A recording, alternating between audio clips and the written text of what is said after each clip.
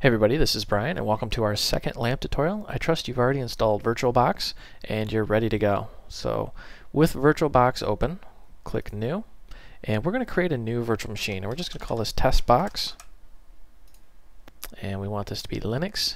Notice it automatically defaults to Ubuntu, and we need to give it some RAM. So I'm going to give it 2 gigs of RAM. Feel free to give it whatever you feel is necessary.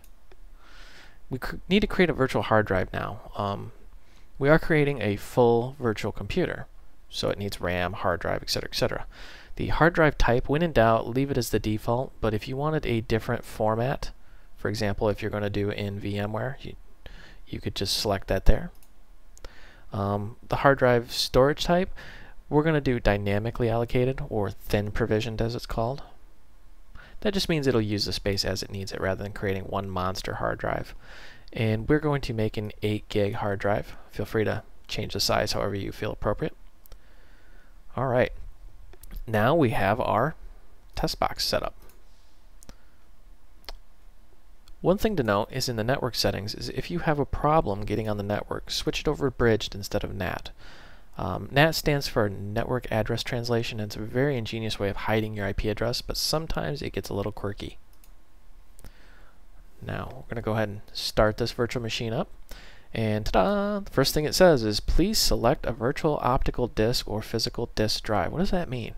Well, it's asking for a CD-ROM or an ISO image like we downloaded in our previous tutorial. We're going to just select the ISO image, and this is Ubuntu 12.4,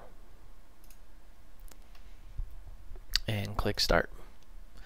Now this will take some time to start up because it is going from a virtual ISO into a virtual machine, etc., etc. Everything's pulling off one hard drive. Once it's installed, it's much snappier and much faster. This specific version of Ubuntu, I think, has a boot issue. So we may actually see an address issue where it'll pop up and say, please update your BIOS or do force address 0. We'll see what happens here. And if you do see that error message, don't worry, just let it continue on, it'll resolve itself. Now because installing an operating system can get quite lengthy, I may pause this video in a few places. I may actually stop the video and then start a second one or a part 2 of this streamcast.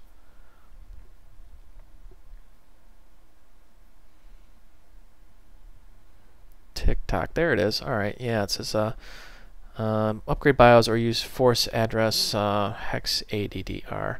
We're not going to worry about that, so if you get that error message, don't freak out, nothing's broken.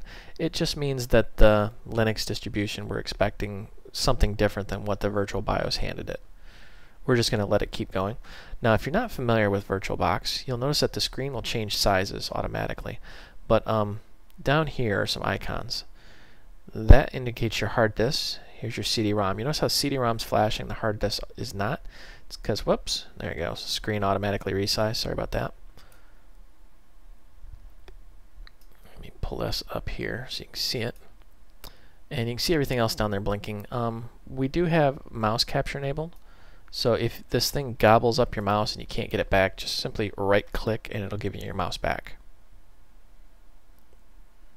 Let me bring up Firefox. That way I have my region set up so you can see. In case you're wondering how I'm creating this video, I'm using a program called Kazam Screencaster.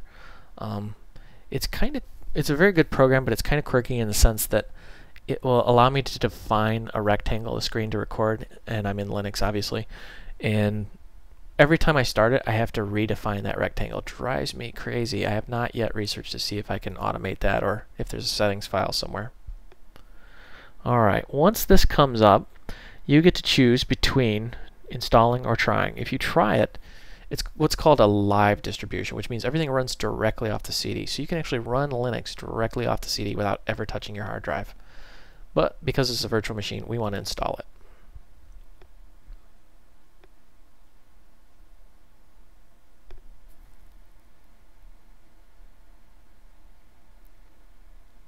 Alright. Now I do want to resize the screen, so I'm going to stop this specific tutorial and I'm going to make a part 2. And we're going to call it Installing Ubuntu.